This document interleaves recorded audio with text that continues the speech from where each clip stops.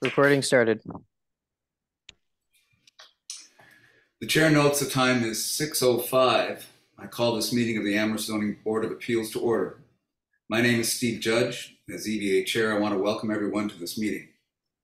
We'll begin with the roll call of ZBA members. Steve Judge is present. Mr. Craig Meadows? Present. Mr. John Gilbert? Mr. Everald Henry? Present. Mr. Philip White? Present. And alternates, Ms. Sarah Marshall? Here. Ms. Hilda Greenbaum? Here. And Mr. David Slobiter, who's not here. So we have a quorum present. Also attending the meeting tonight will be Mr. Rob Mora, the building commissioner, and Mr. Rob Wachilla, planner for the town. Pursuant to Chapter 20 of the Acts of 2021, extended by Chapter 2 of the Acts of 2023, this meeting will be conducted via remote means. Members of the public who wish to observe the meeting may do so via Zoom or by telephone. No in-person attendance of the members of the public will be permitted, but every effort will be made to ensure that the public can adequately access the proceedings in real time via technological means. The Zoning Board of Appeals is a quasi-judicial body that operates under the authority of Chapter 40A of the General Laws of the Commonwealth for the purpose of promoting the health, safety, convenience, and general welfare of the inhabitants of the town of Amherst. In accordance with the provisions of Massachusetts General Laws, Chapter 40A, and Article 10, Special Permit Granting Authority of the Amherst Zoning Bylaw, this public meeting has been duly advertised and notice thereof has been posted and mailed to parties of interest.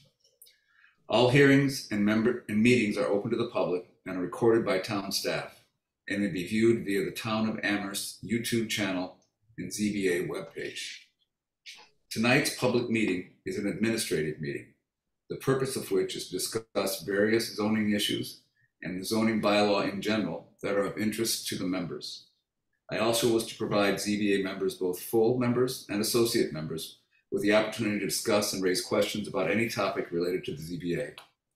We will also consider approval of minutes from the September 14th ZBA meeting.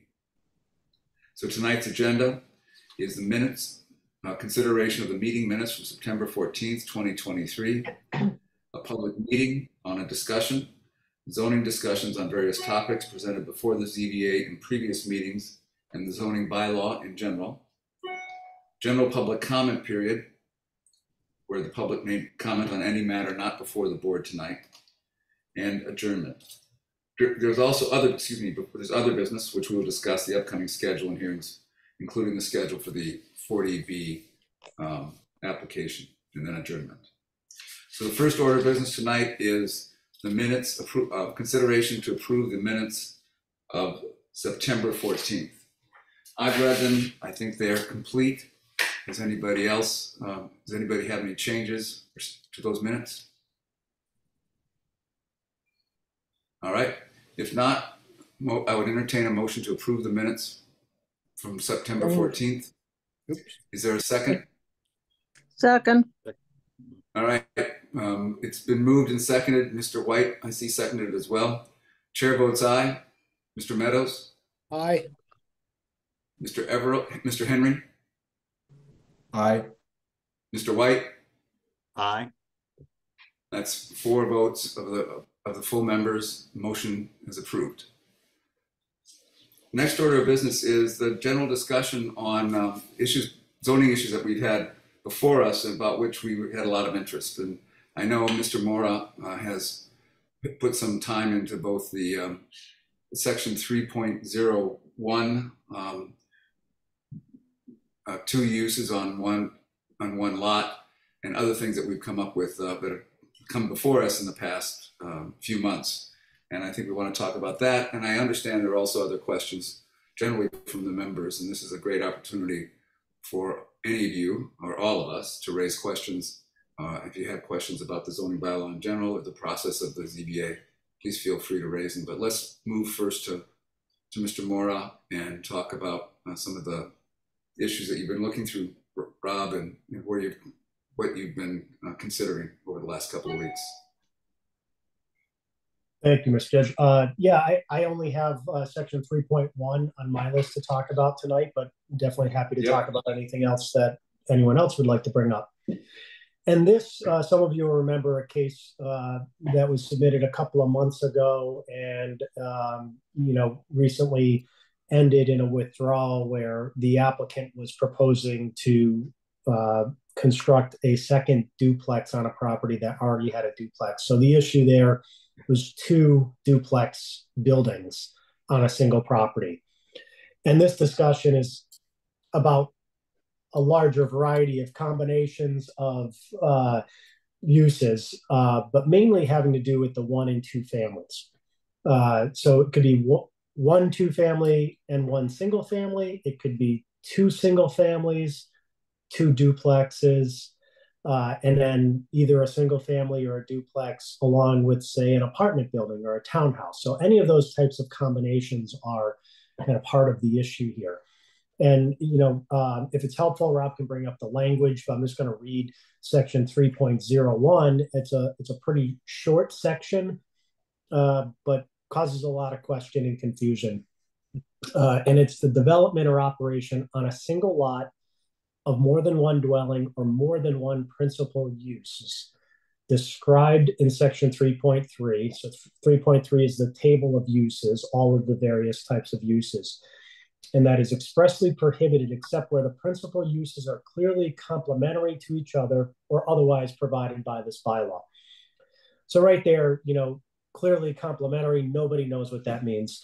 There's very little guidance on that. And, if that's in front of the board someday again, or in front of the board at all, we'll have to work through that.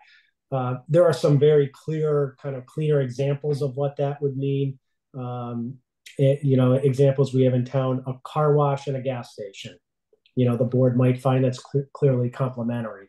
A daycare and a auto body shop might not be. So again, there's really no guidance on that.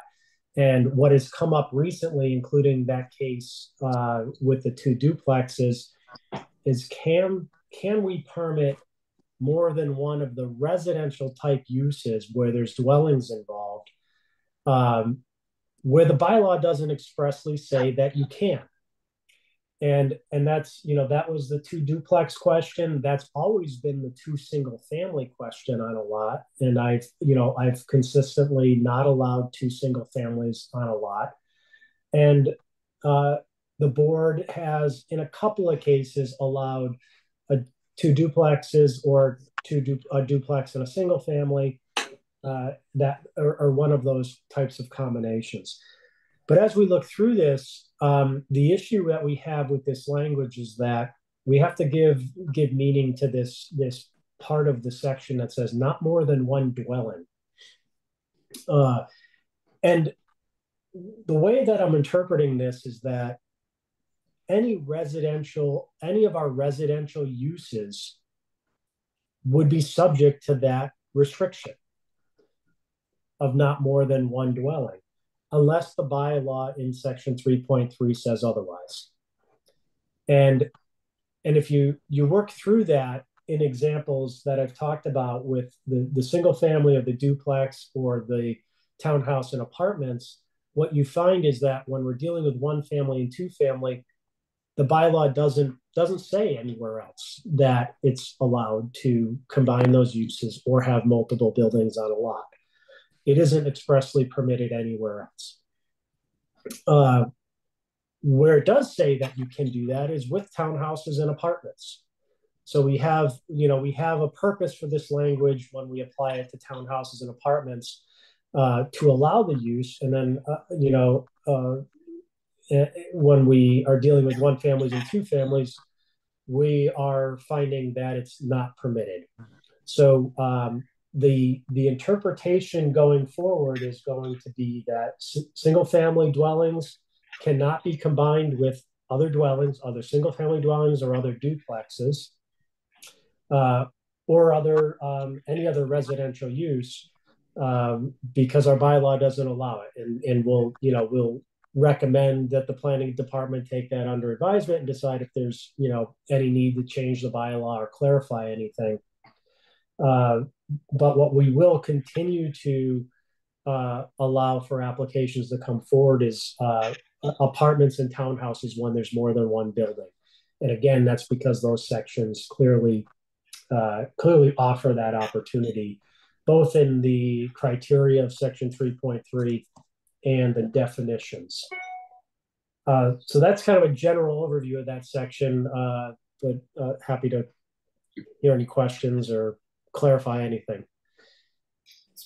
Mr. Mora, does it make a difference if it's dwelling or dwelling unit? Is that at all, would that be more specific? Would that change the interpretation of 3.01 if it said dwelling unit?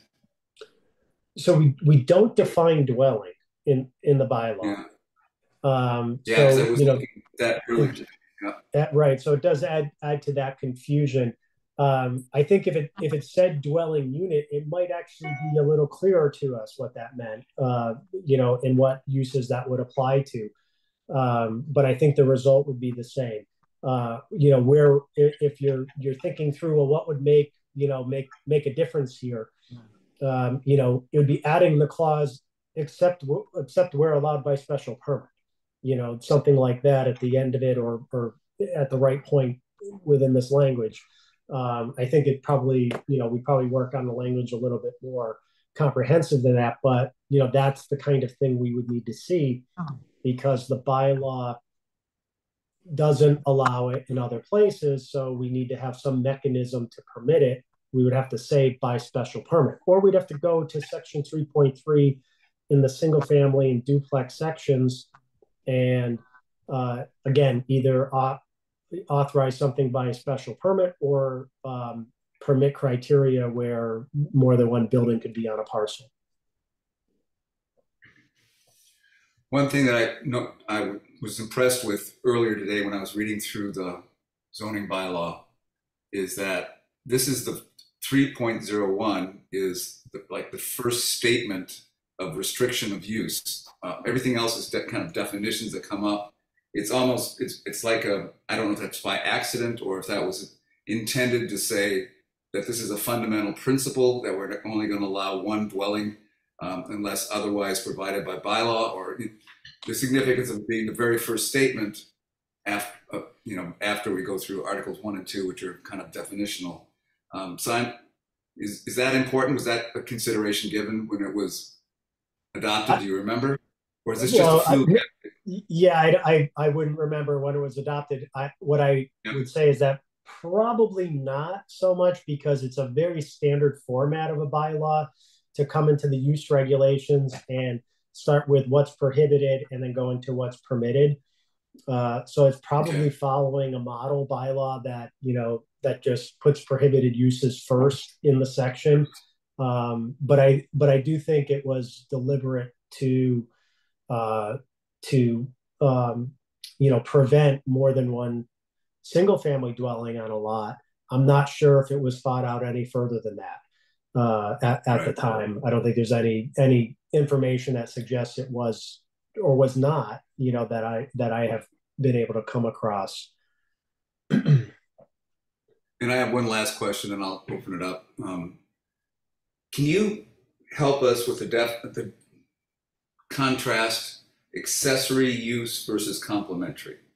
Because that I know it's defined and there's by example later on in the zoning bylaw, but sometimes that they get confusing what an accessory use is as opposed to a complementary use. And so, can you kind of walk us through the differences there?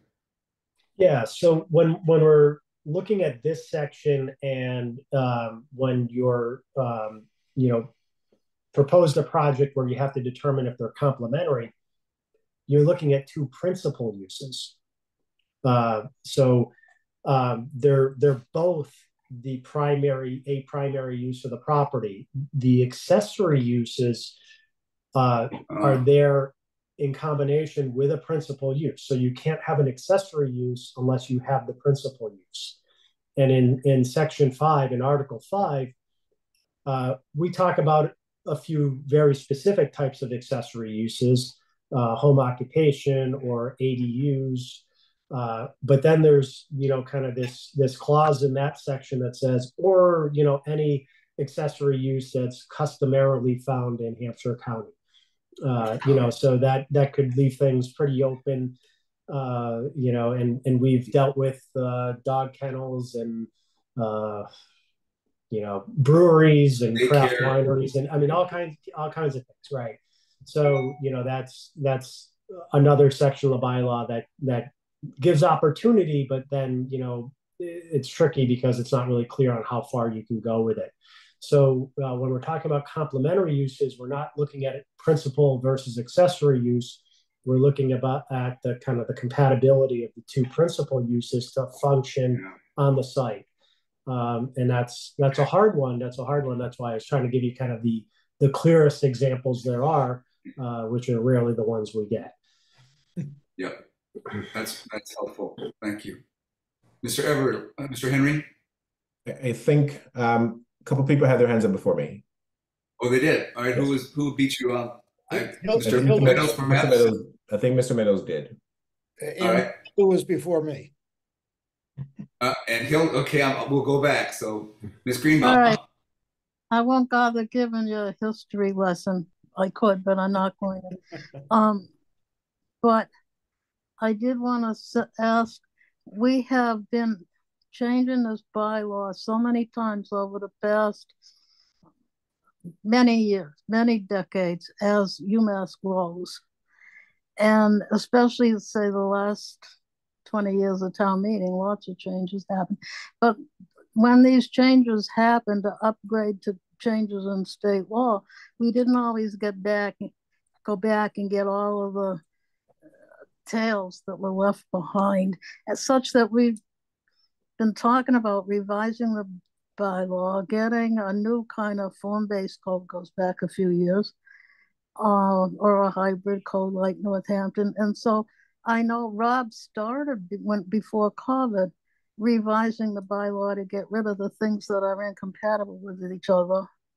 And I'm just sort of curious, where do we stand in that process? Is this just going to be a Band-Aid patch, or are we really thinking of going ahead and finding the places where our sororities and fraternities the same thing, same use?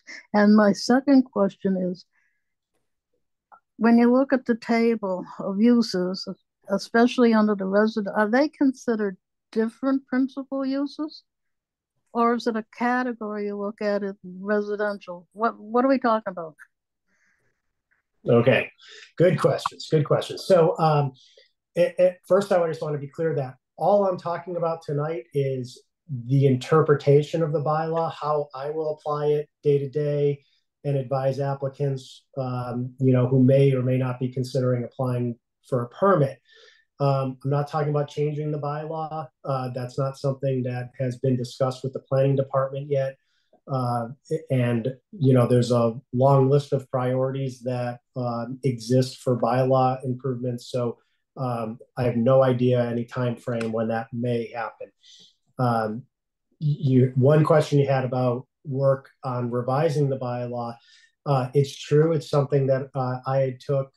This was before COVID. I had taken the idea with Christine Brestrup to the planning board to try to get support to have staff really go through to recodify the bylaw and make corrections, and a few that might be seen as substantive changes, but there wasn't a whole lot of support for that. There wasn't a whole lot of interest in that, and then that idea kind of got put aside and hasn't gone through or gone any further. So that's not in process.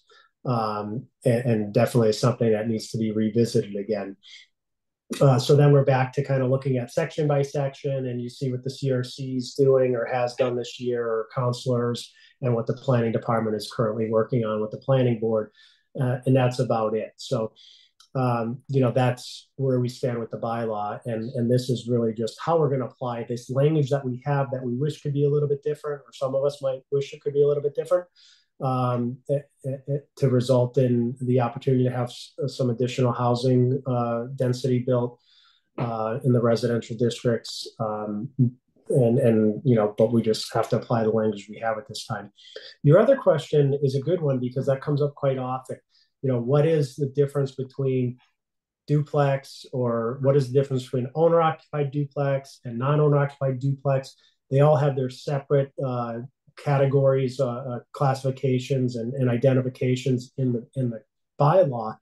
And just like in other sections, non-residential sections, I always apply each one as its own principal use. So you can, in fact, have a non-owner occupied duplex and an owner occupied duplex and be dealing with two separate different principal uses. Just because they all kind of get grouped under that residential category doesn't mean they're all the same classification. So that means you would put a unit, if it was big enough for 4 units, but apartments weren't allowed, you could put one owner occupied and one non-owner occupied duplex on the same parcel. And this would be a decision that's a sort of a policy of the ZBA that allows you to do, rather than have to be rubber stamped by another board like the CRC, for example. No, I'm suggesting that you can't do that. And because what you just picked were 2 duplex categories that neither one of them expressly permit constructing 2 buildings on a parcel. So the interpretation is going to be that, no, you can't do that, even though they're 2 different principal uses, and you may or may not find them to be complementary to each other. The fact is that it's more than one dwelling, and we don't authorize more than one dwelling anywhere else for that use class or those 2 use classifications. So we're going to say no in that case, unless the bylaw changes. So 798, 200, you knew was illegal when, well, I don't want to say what you knew, but I mean, from what you're saying now, really shouldn't have been pushed forward to apply for a special permit, or they're allowed to do whatever they want, whether it's legal or not. Well, I can't stop an application from being submitted. Okay. But certainly, to be as clear as, like, that case caused us to look at this language really closely. And I was asked to come up with an opinion on how we're going to apply this language.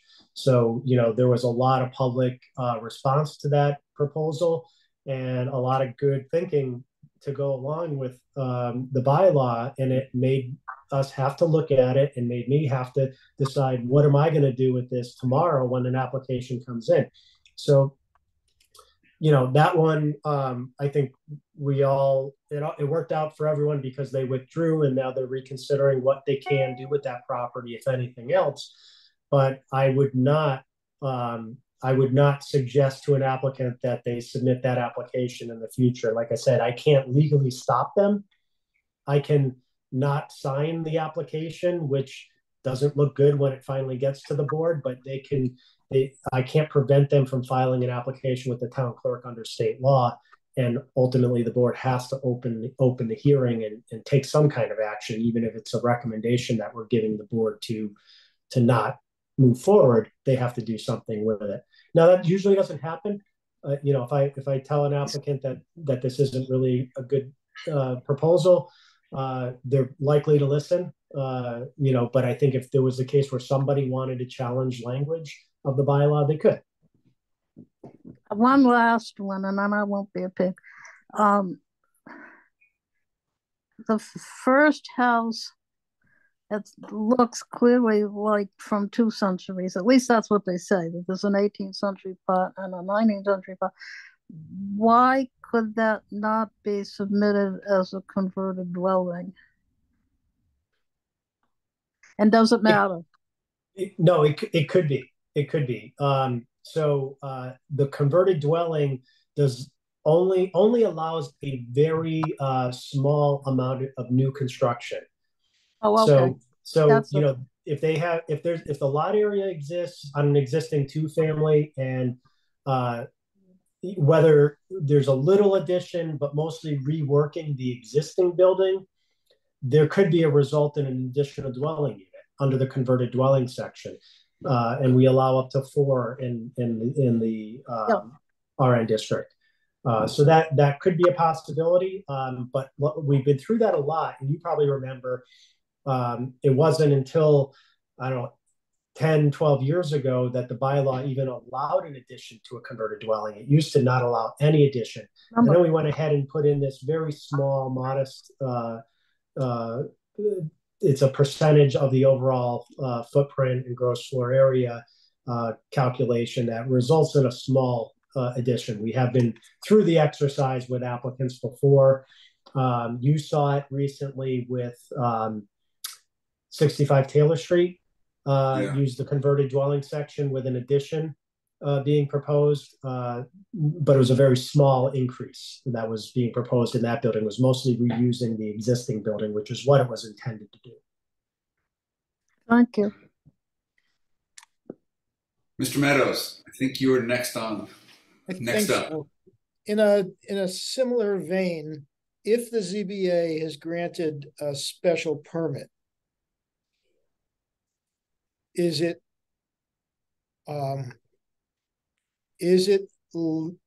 reasonable for someone else to come in and ask for an additional special permit on the same property? It doesn't seem to me that it would be, but and if so, then should we be taking more caution in granting special permits where there's the possibility of an additional special permit being requested for the same property? Mr. Moore, before you answer, Mr. Meadows, can you give an example? Well, a very simple example is what we just had on North Pleasant Street. But I believe that there are others that we've had come through where there was a special permit to begin with, and then there was another special permit requested for the same property. So, Craig, are you referring to a historic special permit that occurred years ago, or a special permit that's contemporaneous, withdrawn, and then a new special permit coming up? Either way. Either way. I can probably work through an example here. So there isn't anything in our bylaw or in 40A that prevents kind of that multiple kind of special permit attempts or even issuance. So and it's not an unusual strategy for somebody, whether it's to kind of work towards fully developing a property or for financial reasons. We could have a large single family house that applies under the converted dwelling section to be turned into 2 units within the existing footprint by special permit, and that could be authorized. And then 5 years later, the same property might have an outbuilding, a barn that they want to convert into a dwelling unit, and now that's the 3rd unit under the converted dwelling section that needs another special permit. We often try to modify or replace the original special permit just to keep it cleaner. Years past, 20, 30 years ago, there was a lot of multiple special permits on properties. I think in recent years, we tend to try to keep that cleaner and replace one with the next one, even though it's authorizing more to happen. But I think that's expected. I think the bylaw does allow that to happen. And it certainly would probably be more likely in non-residential uses that are authorized by special permit, say restaurants. You've got a commercial property where 3 restaurants or bars are located. Each of those require special permits. So it's one after another on that property.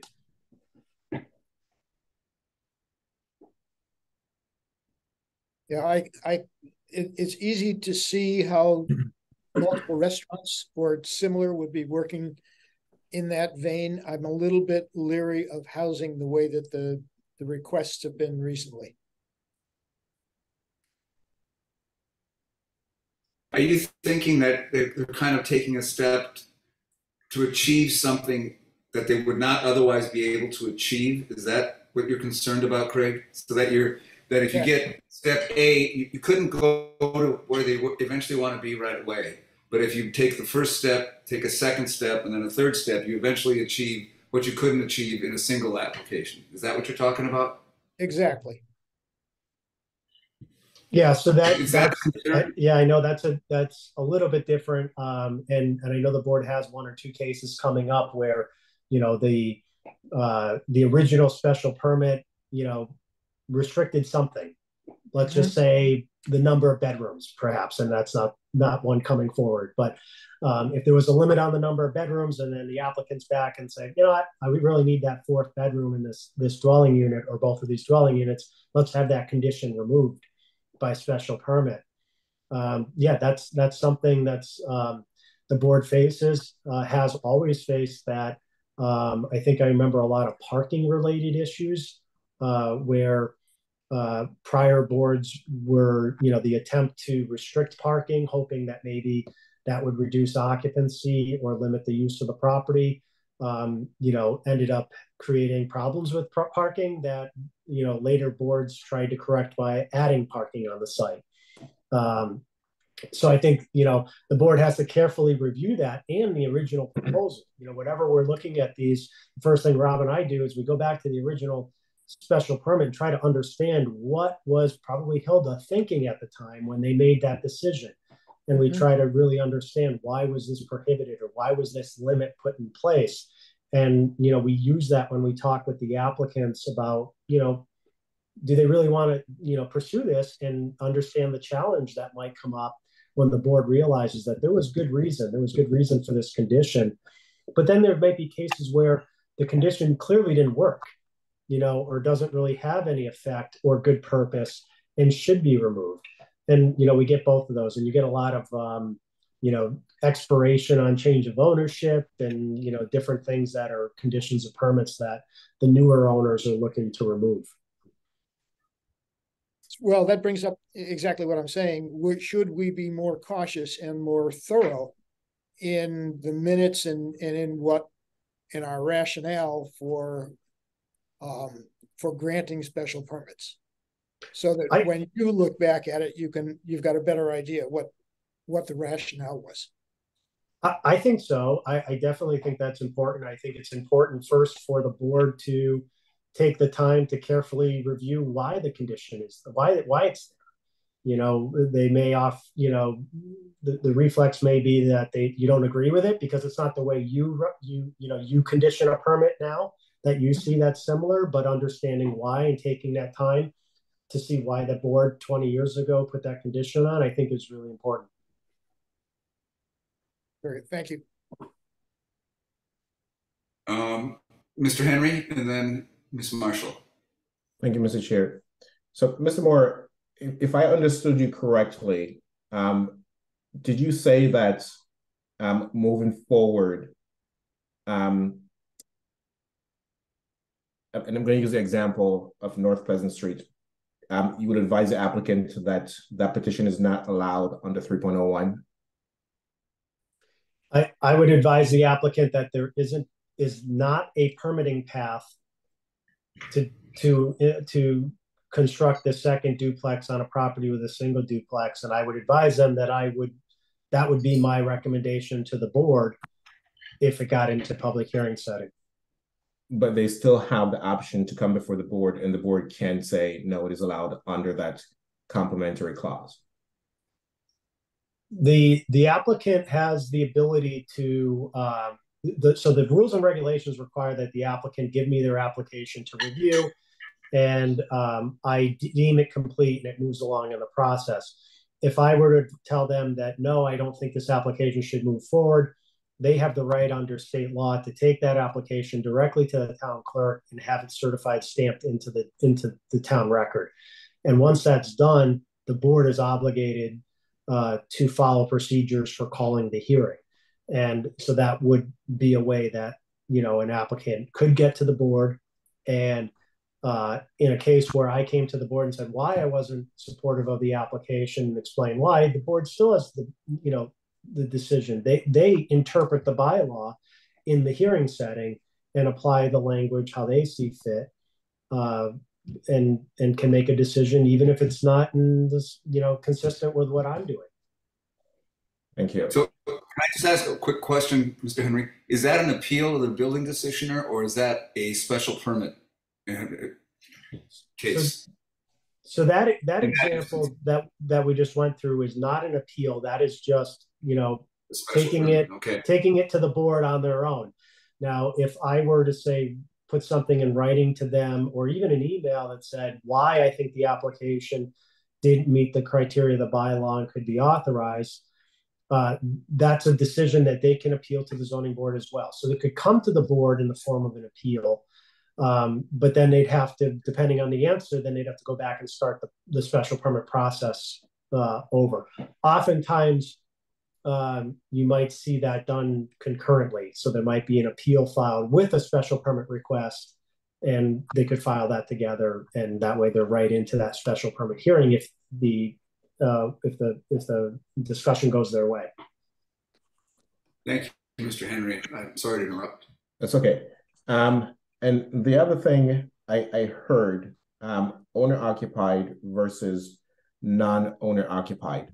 So am I to understand that the only difference here, I mean, buildings are the same, principal use are the same, it is a dwelling, but one is owner occupied, the other one is not, but arguably owned by the same person, that is, you would not permit that?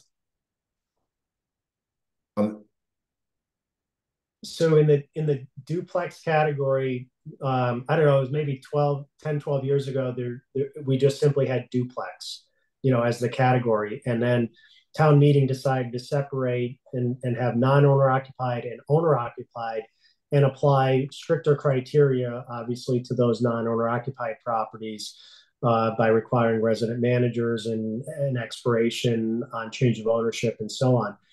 But by doing the way they created that category, it became its own use classification. It got its own number in the table. So that's two different principal uses.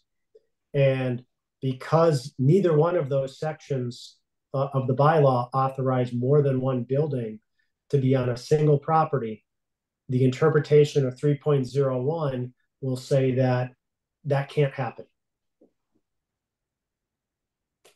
So what I'm struggling with is two different principal uses. I mean, simplistically, and maybe I'm being too simple, it is, for me, it is not two different principal uses. And a dwelling is, a house where someone lives or sleeps, or,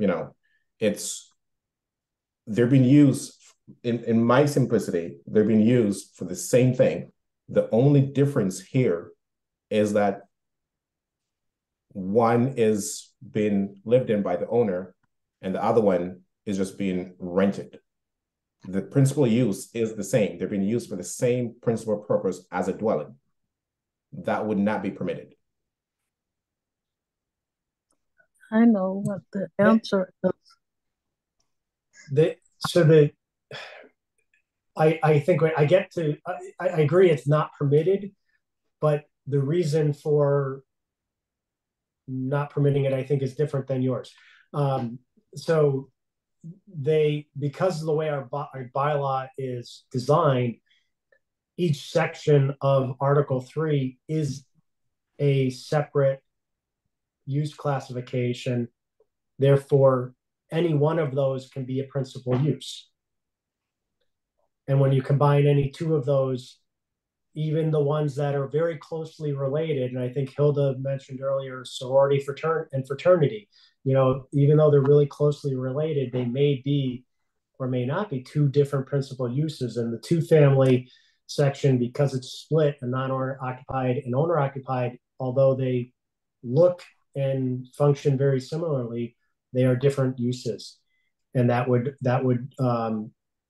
create a multiple principal use of the property if they were to be combined, just like, and no different than if the townhouse and apartment was combined. It'd be two principal uses that are combined, and they're all dwelling units. Can I butt in and just say the reason for that? Yeah. Yes. And it's still going on today. It's this anti-undergraduate tenant issue that people in neighborhoods really wanted tight control over the behavior of some undergraduate, and I will say they're very few, but they tend to have 180 different daily schedules of sleeping and playing than the neighbors next door, and the non-owner occupied, therefore we put under special permit so that lots of regulations and conditions could be put on the permit where they figure, and this is a big generalization too, the people who are putting forward all of the new regulations for tenants tend to be in these neighborhoods, and I forgot what I was going to say, but basically there's this anti-undergraduate guys in this town, and the neighbors want control, and they feel that owner occupied, so living, the owners are living in the house and they care about their property. And I don't think that's necessarily true when you drive around town, but nevertheless, they're allowed to do it by right. That's the way things are. I think that's a justification, Hilda, I think that's perhaps a justification for why town meeting created two principal uses. That's it. Right? But the real reason. What? Go ahead.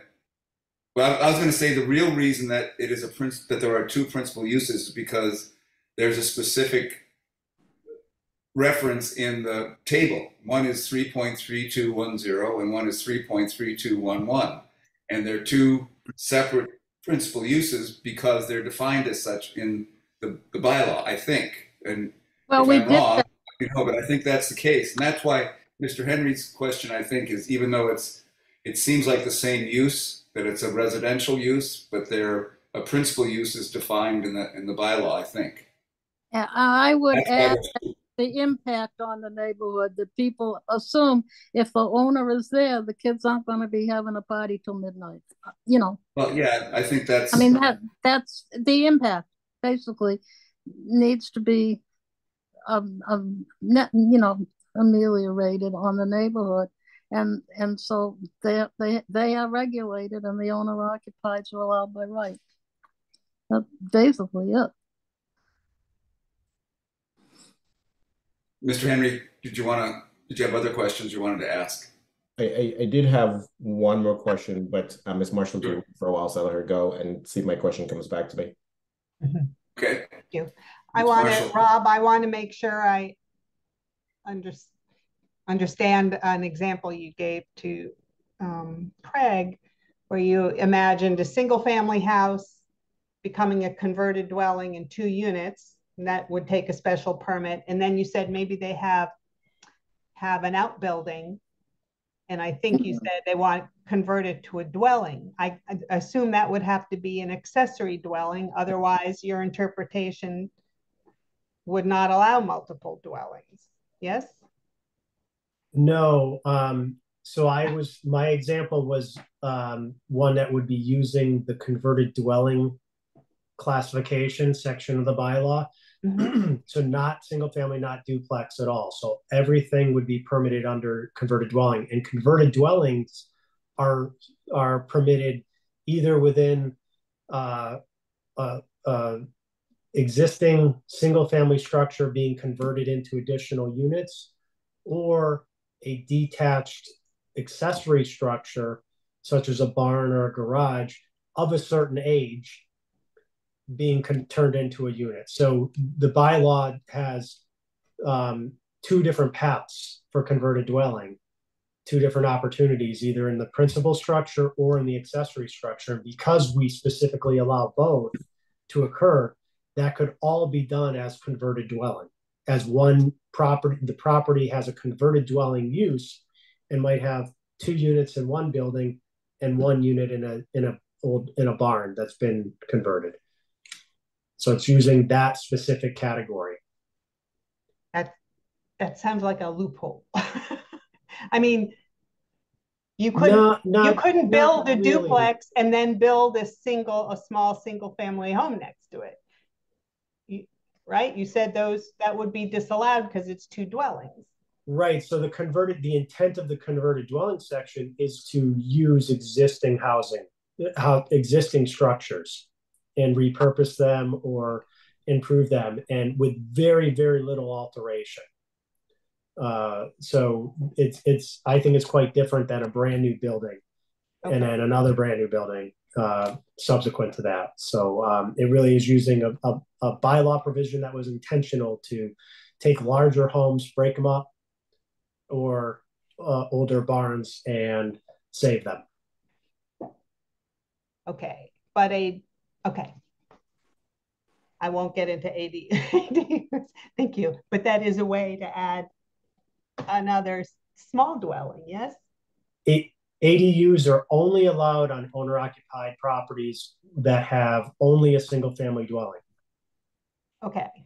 That's the limit on ADUs. It can't be an ADU on a property with a duplex or a property that isn't owner-occupied. Right, and it has to be small, otherwise it would be considered a second single-family home. Yes. That was I think that's the rationale for the lower square footage for the ADU. Okay, thank you. I was in town meeting. I was in town meeting when that was passed, and the planning board brought it up as a mother-in-law apartment. And so I have a separate garage from my house.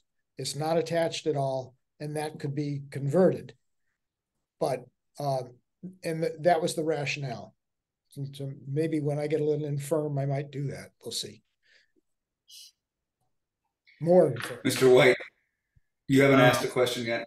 Your hand up. Yeah, just real quick. Mr. Henry, and please, Mr. Mora, correct me. I'm probably wrong. But Mr. Henry, my interpretation of that as to why kind of they were looking at different things goes to intent. Because my interpretation, if you're talking about owner occupied, the intent of that is to provide residence for the property owner, whereas the secondary residence its purpose is to generate revenue for said owner. Yes, it's still a residence, but its purpose is to generate revenue. Otherwise, it wouldn't be there. Filed as that. Is that correct at all, Mr. Mora? I mean, it could be behind, why they might have separated them or supporting that. But in an owner-occupied duplex, I mean, the other unit is generating revenue intentionally. I mean, that is the intent of the duplex. I think it's offering an opportunity to live in an area and afford a property that maybe you wouldn't otherwise have been able to. And I think there's a lot of that discussion going on now with in the recent months on how to even have the bylaw allow even more of that. So I don't know. I guess I wasn't part of those discussions enough to be able to say one way or the other for sure. If I may just add this, that assumes that every non-owner occupied dwelling is for financial purposes. I mean, what if there's an elderly couple who realize that at the end of their days, they do not want to be in a hospice or nursing facility, and they have children who will live close by, and they're like, you know what, I can build this secondary unit on here. That there's no financial gain. It's just that it's a family property that's being used. So with that, there's no financial gain.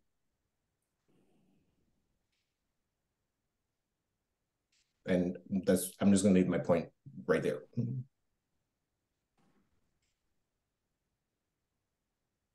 Yeah.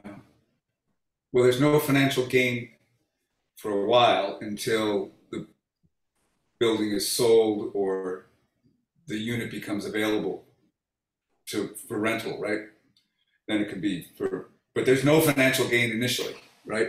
No. There could be financial gain later on. But I don't think that's I see your point, Mr. Henry, yeah. But you had other questions I think you wanted to, I think I heard something about a car wash and a daycare. I didn't quite, I wrote some notes, but that a permit wouldn't be granted if, a daycare wants to be built in the same area as a car wash. Can you help me understand that part? Because I'm thinking out loud, and I know a daycare across the street from a gas station. Yeah. Sure. Right now. maybe bad examples, but this is back to section 3.01. So if we take dwelling unit out of the equation, and we're not looking at that language that says not more than one dwelling, and we kind of skip over to say or not more than one principal use, unless the principal uses are found to be complementary. That's where this example is relevant. And this is typically, I think, more often been dealt with by the planning board, but my example was of multiple principal uses on a property that we have today are, say, a gas station and a car wash. Something you typically see together. They can probably pretty easily be found to be complementary. And where I was trying to go in an alternative thinking is, well, what would it be like to have a daycare on a property with, say, an auto body repair shop or something, something kind of completely unrelated? Could that be something that the board would have difficulty finding to be complementary, again, on the same parcel? So not across the street from each other, not in a zoning district that allows all these different types of uses, but on the same parcel. Interaction, with people coming and going into the establishments, parking, and so on.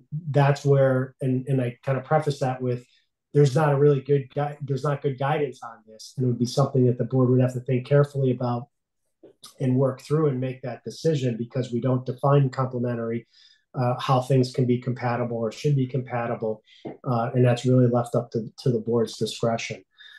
So when you think of the larger retail or commercial developments, like out on University Drive, you have medical office, banking, liquor sales, and a restaurant. They're all separate uses that are permitted and found to be complementary with each other at some point in time by whatever board was permitting that.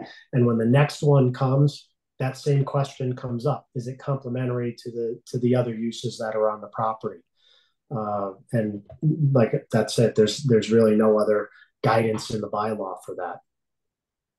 So just thinking about the people prior to us who probably approved these, I would agree with them in the sense that complementary, that they're all commercial business. People, it's very convenient for people. I mean, okay, you're going to the bank, you're going to your grocery store. They're all right here. It's complementary. Let me ask this hypothetical with complementary, because what about say, for like a strip mall, where it's a singular building. However, you can have 4 or 5 different businesses in the same building, and they're completely different from each other. For example, let's stay with the whole daycare and a dojo, and then next to it is a restaurant. Wouldn't those be complementary to each other because, again, they fall into the whole realm of commercial business? Sure, I would think so. But, what if it's some kind of manufacturing or something that creates loud noise or fumes, or a lot of deliveries coming and going of large tractor trailers delivering products? That I think your examples are easier. And those are the ones I was looking for, the easy ones to try to demonstrate what a complementary use could be. But then there are the ones that maybe aren't so clear as that, and maybe there is a detriment to having the two uses together. Could be safety related. So yeah, I don't think we have an example that we've done in town where we've said no, they're not complementary. I just don't think we've been presented with that. But it all comes, if we are presented with a question about whether an activity is complementary or not, it's up to us because it's not defined. And we have to use our best judgment as board as to whether it is not complementary because of the danger to the daycare center, for the fumes from the manufacturing plant next door, or the traffic that is the fumes from the tractor trailer truck that's parked 8 hours a day behind the daycare center. So that really comes to us, right, to make that decision. And that's our discretion in that regard. It is, and and to keep in mind that this is just another level, another finding, another piece of the criteria that gets reviewed in the decision the board makes. You still go through your special permit 10.38 findings, and the proposal itself might have difficulty, passing for those reasons. So it's just another layer. It's kind of like 9.22 when you're dealing with nonconformities. You got that second consideration after you've gone through all the impacts of the use. So, Mr. Moore, I am with you with, quite frankly, about 95% of everything that you said with the whole complementary, but I'm still struggling with all these examples with why a second dwelling would not be complementary. I get the whole, I hear all the examples, I appreciate the examples, I understand them, but I'm still struggling where that project that was canceled would not have been complementary. I'm still struggling with that part. Yeah. So back to 3.01, it's really given meaning to the portion of that section that says not more than one dwelling. Not more than one dwelling shall be permitted on a parcel is what it's saying, unless, and then it goes on to the principal uses, the multiple principal uses, but not more than one dwelling. So if we give the most amount of meaning to that clause, we're saying that dwelling units, they can't be combined on the same property unless the bylaw otherwise in other locations say, whether or not they're principal uses. So same principal uses. So essentially what I'm saying for residential dwellings, we have to first determine that the bylaw allows the different dwellings to exist, the different buildings and classifications to exist, and then we find that they're complementary. So in 1 and 2 family, our bylaw doesn't allow more than one building. For townhouses and apartments, the bylaw does. For converted dwelling, the bylaw does allow more than one building. So when you're faced with an application that includes townhouses with apartment buildings, or townhouses, or let's say apartment buildings with mixed use buildings, the board reviewing that application will be able to see that the bylaw authorizes it. And on top of that, you have to make the finding that they're complementary. And you should be able to, right? I mean, I think I agree with you that any combination of residential uses seemingly could be complementary to each other. There has to be something pretty interesting about it to say no to that.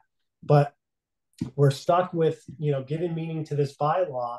And if we're going to say not that we can't have 2 single family property buildings and we can't have 2 duplexes, that's the way we got to read this bylaw and be consistent with it applying to all of the residential uses that do not authorize more than one building. That where principal uses are clearly complementary to each other. Right.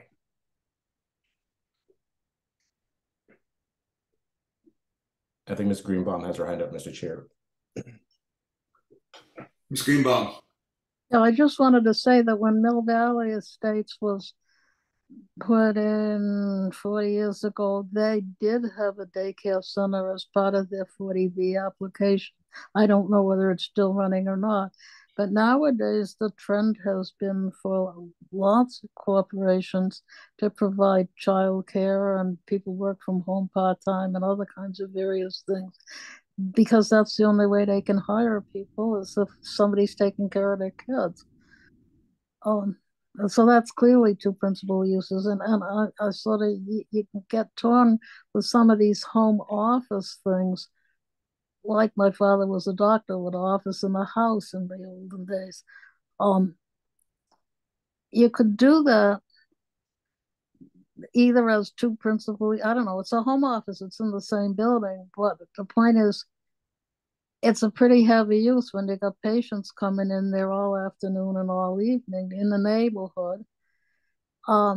Some home offices are people who just code computer programs all day long and nobody ever comes in and out, which is sort of the difference of the doctor's office being 2 principal uses in one building, which the person who sits home and codes all day or works from his computer all day long is more like an accessory use because there's zero impact on the neighborhood.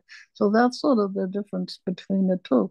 The whole issue of 3.01 is these neighborhoods that are feeling overwhelmed, I think, and they want to be protected from what they would not consider particularly enlightened uses next door. So that's the issue we're debating now with 798. And if if it was two families or 40B, you couldn't say anything about it. But if it was going to be two families living next door, probably in attached houses, you wouldn't be getting a neighborhood uproar over it. Nobody would come in and complain. But because of the history of that property, it's hitting a lot of neighborhoods. And that's what we sort of run into, how to be fair to everybody, because not everybody is like those landlords. And Rob, there's probably 5% of landlords in this town that are problematic. Yet we're all, ultimately, tenants are all going to have to pay for this stuff, whether it's zoning or whether it's, regular bylaw. The landlords aren't going to eat it, and they'll just push the rents up, but they don't get it. I got tenants on all sides of me. I'm the only, I got one owner occupied I haven't seen in 20 years, but I got tenants on all sides of me that belong to Bruce Patterson. I don't even know who they are, and they've been there one came over when my husband died, and she said, I've been your neighbor for 18 years. I don't know they're there. That's behind people are very unhappy about other things too. It's global, but just one of many concerns people have, right? Yep. Yeah. Eating tomorrow should be the one they only worry about. Well, this is representative of I think the intricacies and sometimes the Byzantine nature of the zoning bylaw.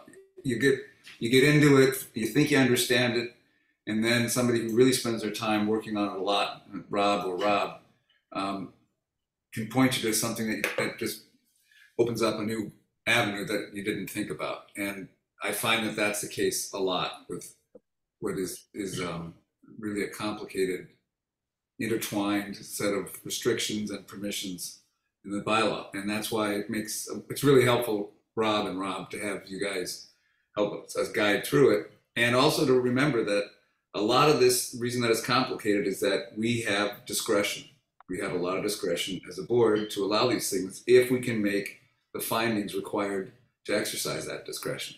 We have to make the bylaw sets out certain findings we have to make, and if in our judgment we can make those findings based on the conditions that we add or upon the application itself, we have a lot of discretion to decide whether to allow the application to go forward or not. And that's kind of why it's important that we spend the time doing exactly what we're doing tonight to try to understand it better.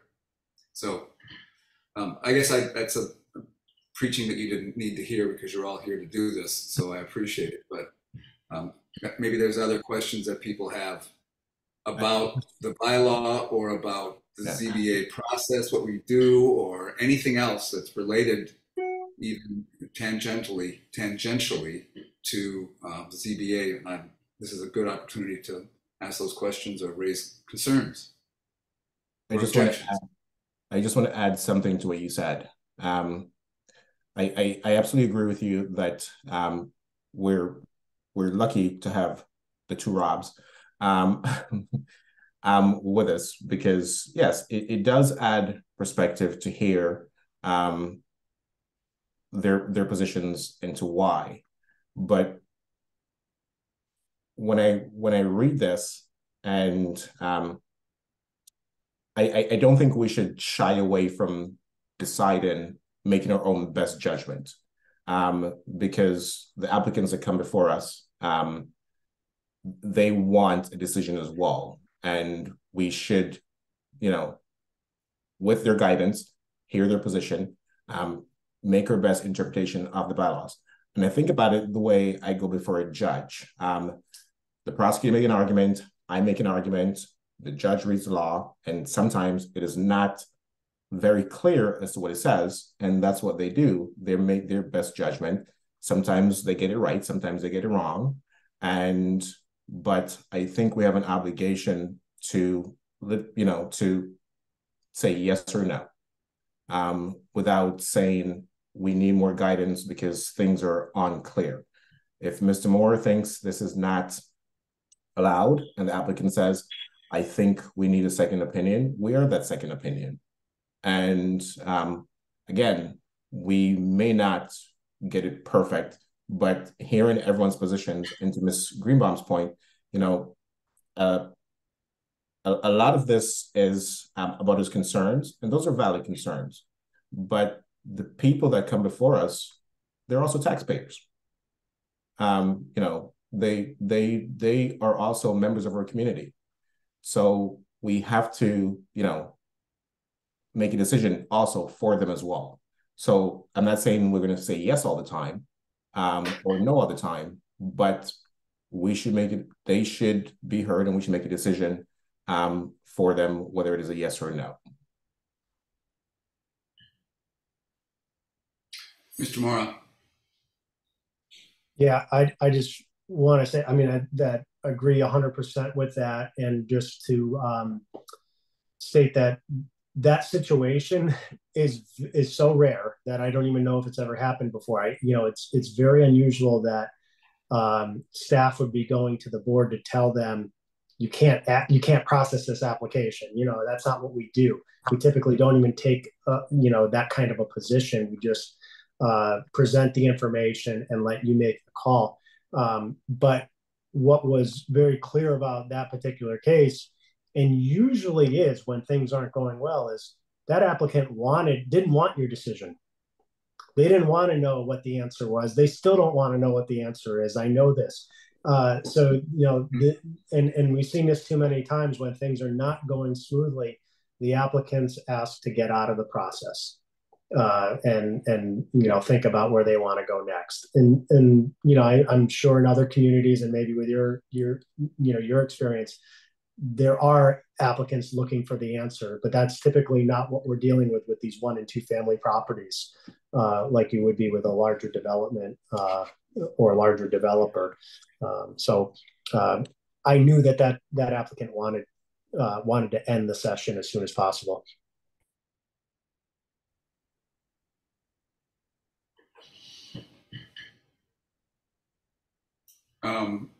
Rob, just a second. Ms. Greenbaum has her hand up. No, I just wanted to say those guys spent a lot of money on that project. I can tell you that Coon Riddle is not cheap, and Berkshire is not cheap. And I would bet that they put well into 5 figures, at least 20, 25,000 for something that wasn't viable. And I don't understand why they continued with it. Why wouldn't Coon Riddle or somebody well, they like the money too, I guess. It's all a question of who's stuffing whose pocket. But they invested a lot of money in something that can't happen. And I don't know, how does something like that happen? How does it get that? Are they from Boston and they just don't know how things work here in the burbs? I don't know. So it happens. It does happen. We actually have other applications that some of the applicants we've talked to about this already, and some haven't even heard, what the interpretation of the bylaw is. Sometimes, when you get a confident developer or investor, they're right into design, they're right into, survey work, and, that's when we get it. It's not. We see applications at all different levels, from sometimes just from the idea to talk it through to, a set of plans rolled out in front of us for the first time in town hall. So we have other proposals that, don't work. I mean, there's a pretty active case that's been in the public on Fearing Street, where that's gone through the local historic district review, at least initially, where they proposed, I think it was 3 duplexes on a property with an apartment building. That hasn't even come to the zoning office yet with an application. So we had to tell them that's not going to work. And rethink your design. But the baseline information is still good. Survey is still good, for the property, and they'll use that to work out maybe a different footprint for an apartment building or some other idea to add development on the property. I have to tell you something funny. When I back in 84-5, when I was watching zoning and planning for the League of Women Voters, I discovered I had 3/4 of an acre on North Whitney Street that was on RG. I says, gee, the only things I'm finding there at the end of the weekend are things I don't want to see, which you don't have that issue anymore, but you did then. And so I talked to Chad. He says, oh, draw me a picture. Then it ended up I had to hire an architect in the end anyway, but he just says to me, draw a picture. Very different. Yeah, different time. Other issues, questions, comments, concerns? Anything from Rob? Yes, you had your hand up. I'm sorry. So to add on to what the other Rob said earlier about us providing you guys expertise and advice and interpretation of the bylaw, those project application reports, they're more like, obviously, they're cheat sheets. Like they really help you learn a lot about the different permits and the different properties and the different types of use and stuff. But, I always come across a lot of times when, there's interpretation in the bylaw itself within each of the sections where it could be interpreted any way that the board sees fit. And it's very important that, we usually make those aware to all of you that you do have authority to make interpretations certain ways throughout the bylaw as it pertains to a certain permit. But there's other times where, we see something that comes before staff and we're unsure whether or not, the board would interpret it a certain way. So those are sometimes questions that are really hard to answer, and it's entirely up to you guys because essentially, being a quasi-judicial body, you have the ability to interpret the bylaw within the provisions of the bylaw however you see fit. Rob basically just, he interprets the bylaw from the perspective as the zoning enforcement officer. So, in terms of code compliance or interpreting the bylaw when we receive an application, those are kind of important areas to consider too. So I kind of wanted to add that on to what you said earlier, Rob, but, Hilda asked a really good question in between. So my apologies for the raise my hand late.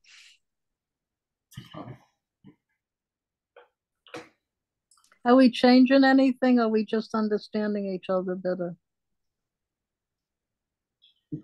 Hilda, I couldn't understand you. Can you say that again? I said, after this discussion, are we changing any policies or are we just understanding what's happening better? Yeah, I don't see any policies to change. Yeah, No, so we can't change the zoning stuff. We could, and we haven't noticed any proposed policies in our bylaws, in our rules and regs to change. Right. So this was just the purpose of this discussion was just to let you know how I'll interpret the bylaw and inform applicants of what the bylaw says, or how I would deal with an enforcement of the bylaw if I needed to. We're gonna try hard to never have what happened with that case on North Pleasant Street, where I wasn't ready to. I hadn't looked at it enough to even be able to give you the answer at the time. So, it made sense to get out of that meeting, since everybody wanted to get out of that meeting, because there wasn't any other guidance to give. I couldn't share my interpretation because I didn't know what it was going to be yet. So that should never it hasn't happened before, and I'm hoping that doesn't happen again. That we're not prepared for the meeting. If a question like that comes up, we should not find ourselves in that situation again. Great. Well, if there are no other questions, I do want to go on to the schedule for the 40B. And Rob, you sent around a schedule for and with topics in the meeting packets. And I think in our last a meeting a week ago, we asked staff to set up the meeting schedule for us. And I looked this over. This seems to make sense. The only thing that I worry about, Rob, is if the work that the Concom has to do and what the applicant is being asked to do for the ComCom and then the peer review the ComCom may have, if that will be done in time for us to take up that matter on December 7th, and for us to decide we need to have a peer review as well, and will we be able to get it done with Christmas and everything coming up by January? So I just don't know about the stormwater management schedule on December 7th, and maybe you could talk that through. Yeah, sure. I mean, we kind of initially developed this schedule because of, what was discussed at that last meeting. Okay.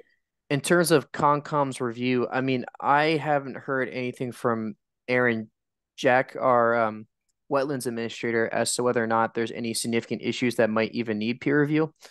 And Rob, correct me if I'm wrong. I mean, but they have to go back to ComCom, right? They do have to go back to ComCom. I think they're doing ComCom at the same time, so they're doing both permits simultaneously. Rob, Right. do you know more about the permitting process side of this through ComCom for this project? I know I don't think they're encroaching any wetlands. And I mean, the December 7th date was picked because of the fact that it's after that initial ComCom hearing. And, this schedule also isn't finalized. If we need to make changes to it, we definitely could. Yeah. I think the most important thing is the fact that the first two hearings deal with the plans. So, for example, the site plan and the architecture. And one more note to add. So for that November 2nd meeting for the site plans themselves, we're going to have a site visit earlier that week. So next week, if the applicant's able to, before the meeting, because we want the board to have a good visualization of what the layout is going to look like, before they have that hearing date. So I noticed there's two hands, Mr. Chair. I don't know if if you want them to ask their questions. Yep. Mr. Meadows? You might notice that I'm in a hotel room. And I'm here in Orlando to learn more about the new tax structures for mechanical systems. And we don't have that indicated. We don't have mechanicals indicated anywhere in the schedule, and that may take up some time. And I don't feel like it's my position to go to them directly and make suggestions based upon tax credits and et cetera. But I've got some projects, and we're making a complete turn because of the fact that the tax credits are so meaningful, that we're putting in different types of systems than we would have originally. And it may have bearing on what they're doing. I don't know. Maybe they're on top of it, but there's a good possibility they're not.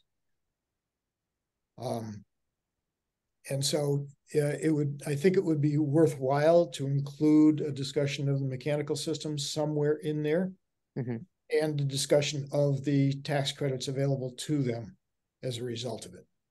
So would it be wise to include that on that November 30th date in addition to architecture? Either the 2nd or the 30th. I would think that the 30th is probably more logical because it would fit in with the architecture, and maybe they could have their mechanical engineers in there too, or someone who understands the tax credits. Just to clarify, you're referring to home heating and cooling systems, correct? For tax credits. Okay. Yeah. So I want to make sure. All right. Yeah. I mean, that fits in because they incorporate a lot of this stuff into the building design too. as well. So that, I think, logically speaking, Mr. Chair, it would make sense to add that to November 30th as well. And I'll definitely make that a separate bullet point so they're aware that they have to bring their architects in to discuss that too. And of course we can, sorry. As you know, I'm not going to be here on January 4th. So in that situation, Mr. Chair, I think, so Craig did mention to me previously that he will be unavailable for January 4th. So the only thing about that, Craig, is that we'll have to talk to the applicant and get them to agree to, instead of doing the January 4th, to do the week after that, or I think the 3rd. Sorry. I'm gone from January 20, from December 27th to January 14th. 14th. I'm okay. Yeah. Let me see. We can discuss this offline too, Craig. And we can discuss that during the next meeting for this, just so we can, you know, make sure we're all on the same page. But thank you for making me aware of that. And, you know, we'll try to accommodate your schedule accordingly to make sure you're on that panel. So because that last meeting is going to be important for voting on the permit itself. So yeah, I didn't mean to go off topic there, but we'll have to figure that out. I think there'll be a lot of, we'll have to do this offline, I think. You know, yeah, I agree with that. Quick question. I have some trouble too in January. So Rob, we've got some challenges trying to figure out the last meeting. Okay. Yeah, we can discuss that at a later time. But I think 2 other people have questions, Mr. Chair. Mine's very quick. Do we need a unanimous vote for this? No, 3 votes. Okay. A comprehensive permit only requires a simple majority of the board, as opposed to the 4-vote majority we need for special permits. Okay. Mr. Chair, I know you can't see Miss Marshall's hand, but she's had it up for a while. I don't know if you want to call her next. All right. You know, it fades in. Your hand fades into your background. Oh, I changed the color. I'm trying to make it visible. I'm not on the 40B panels. I don't have the agenda in front of me. Am I needed anymore this evening? That is entirely up to you. No. Oh. We have no other issue that, unless you want to raise one, we have no other issue than this. No. Okay, then I'll say good night. All right. Good night. Bye. Good night. Bye. Mr. Chair, so I guess in terms of this schedule, just so we're on the same page, January 4th, that date might change. We could discuss that at the next meeting. And then November 30th, I'm going to include a separate bullet point for mechanical systems. And then mechanical systems and tax incentives, Craig, could be combined into the same topic. Right. And then we can make the applicant aware of those opportunities in the public, you know, hearing format. But other than that, I mean, does this schedule seem okay to the board, you know, pending those changes that we just discussed? Definitely. We may have to extend out the last hearing beyond January 4th, and we'll have to talk to the applicant about that. But I'm just wondering if we need more time for local preference, because it was sounding from what she was said last week, that's not going to be an easy thing. I think, yeah. I didn't understand her answer so much where she said, I don't recommend that you apply for local preference. And I want to talk about that. Okay. Because I don't understand what she meant. Well, I think that December 21st meeting does have a lot of topics in it, but we've gone through some of it already. But local preference will always take a lot of time, Ms. Greenbaum. If we need to have more time, we'll take it. I can't understand what you said. I said local preference always I think it's a very controversial and issue that will take a lot of time. And if we don't have enough time in December 21st to do it, we'll have to extend into a later hearing if we need to. Thank you. I'm glad to hear that, because I wasn't happy with her answer, if I understood it correctly. Yep. Mr. White. I think everything looks fine. The only thing that I would ask that we have a discussion about at some meeting, I don't actually have a preference where it goes, but it was mentioned that there's a possibility of a wildlife corridor being disrupted. Oh, yeah. So I would like to hear something about that at some point. But other than that, no. I forgot about that. Yes, we want to see that. Maybe you can get the homeowner or butter to show us where it is when we have the site visit. Okay. And wouldn't it be logically in the November 2nd meeting, the site design and landscaping? We could ask the applicant because we don't know if they did the work for that. And if they were to create a presentation to discuss that wildlife corridor, they're probably going to want an expert or somebody on the engineering firm's team to be present to discuss that. And I think, give them only 1 week to prepare for that might be a little bit too soon. So I think it might be wise to maybe push that off to December 7th meeting to discuss that as a topic. But I mean, I could reach out to the applicant tomorrow and see if that's possible, and we can tie that into the November 2nd discussion. But I just want to make the board aware that could be a real possibility on their end. Okay. All right. I appreciate it, Rob.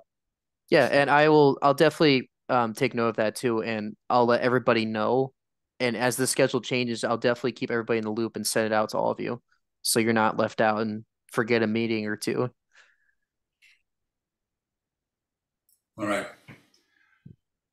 There are no other questions. I think we've dealt with the old business and kind of our administrative business. The last thing we've got is a public comment. So this is every public meeting, we set aside time for public comments where they can comment on anything except those matters before the board tonight.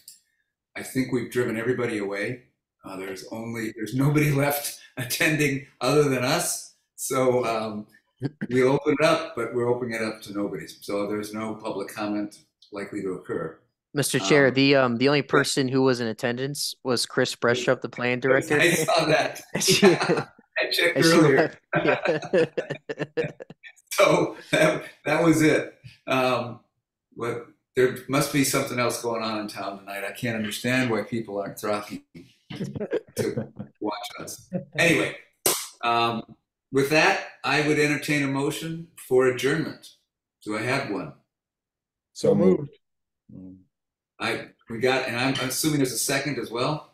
Yes, a second. Okay, it's been moved and seconded that we adjourn. This motion is not debatable. The chair votes aye. Mr. Meadows? Aye. Mr. White? Aye. Mr. Henry? Aye. Ms. Greenbaum? Aye. Motion is unanimous. Aye. I don't know if you heard it. Yep, I heard you. The vote is 5-0, and we are adjourned. Thanks so much, everybody. Bye.